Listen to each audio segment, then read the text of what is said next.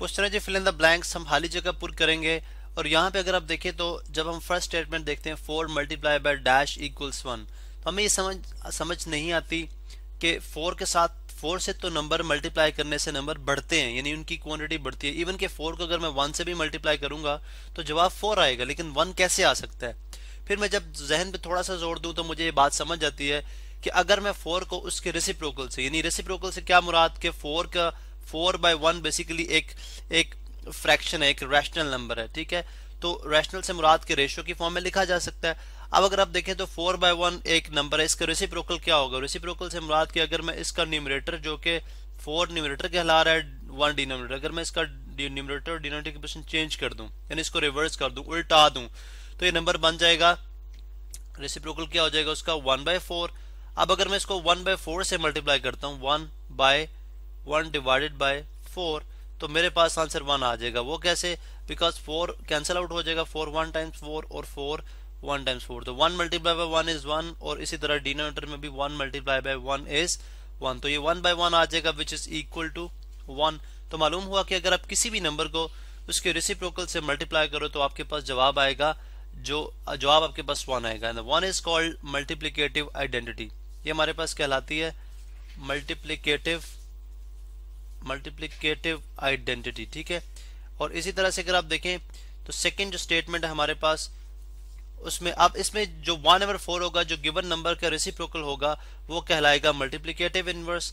तो मालूम हुआ कि किसी भी नंबर को उसके मल्टीप्लिकेटिव इनवर्स से मल्टीप्लाई किया जाए तो हमारे पास जवाब क्या आएगा, मल्टीप्लिकेटिव आइडेंटिटी आएगा, यानी कि 1 आएगा। इसी पैटर्न के ऊपर ये बाकी भी जो हमारी फिल इन द ब्लैंक्स है इनको भी हम सॉल्व करते हैं।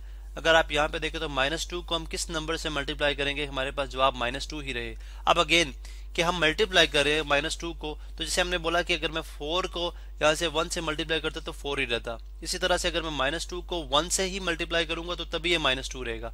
तो मालूम हुआ कि 1 इज कॉल्ड मल्टीप्लिकेटिव आइडेंटिटी। आप किसी भी नंबर को 1 से मल्टीप्लाई करो इन केस ऑफ मल्टीप्लीकेशन, जबकि एडिशन के केस में हमने देखा था कि सिचुएशन मुख्तलिफ थी। एडिशन के केस में हमें 0 से जो है 0 ऐड करना पड़ता, लेकिन अगर हम यहाँ से 0 से मल्टीप्लाई करेंगे तो इसका मतलब होगा कि हम -2 को 0 टाइम ऐड करें तो जवाब 0 ही आएगा, बिकॉज हम ऐड ही नहीं करें, तो फिर जवाब क्या आएगा, 0 आएगा। इसलिए -2 into 1 is -2। 1 is called multiplicative identity, ठीक है। यहाँ पे मैं जस्ट अभी शॉर्ट फॉर्म में मल्टीप्लिकेटिव आइडेंटिटी MI जस्ट यहाँ पे मैंने लिख दिया है मल्टीप्लिकेटिव आइडेंटिटी, तो ये यहाँ पे कहलाएगा मल्टीप्लिकेटिव आइडेंटिटी। अब इसी तरह नेक्स्ट देख लें कि dash multiply by 1/m is equal to 1, तो ऑफ कोर्स 1/m का मल्टीप्लिकेटिव इनवर्स क्या होना चाहिए, m/1। तो अगर मैं इसको m/1 से मल्टीप्लाई करूंगा तो जवाब मेरे पास 1 आ जाएगा, बिकॉज m से कैंसिल होगा तो 1 जवाब आएगा। इसी तरह डैश मल्टीप्लाई बाय 7 इक्वल 7 के, यानी मैं अगर इसको 1 से मल्टीप्लाई करूं तो 1 into 7 इज इक्वल टू क्या आ जाएगा, 7। इसी तरह से अगर आप देखें तो -9 मल्टीप्लाई बाय 1/9, अगेन यहाँ से नेगेटिव नेगेटिव कैंसिल आउट, ठीक है। 9/1 है ये एक्चुअली, तो 9 से कैंसिल आउट हो जाएगा, तो 1 into 1 इज 1 और 1 into 1 इज अगेन 1, बिकॉज 9 से कैंसिल आउट हो चुका हुआ है, तो इसलिए यहाँ पे भी आंसर आ जाएगा 1। यानी इन सिंपल वर्ड्स अगर आप इस प्रॉपर्टी को याद रख लें कि जब किसी नंबर को उसके मल्टीप्लिकेटिव इनवर्स से मल्टीप्लाई किया जा रहा है तो जवाब हमेशा 1 आएगा।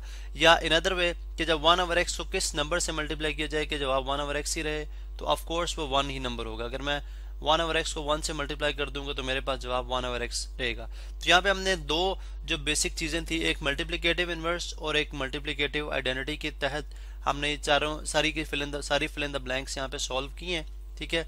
अब नेक्स्ट लेक्चर में देखेंगे कि हम फर्दर जो प्रॉपर्टीज हैं उससे रिलेटेड क्या क्वेश्चंस हैं हमारे पास।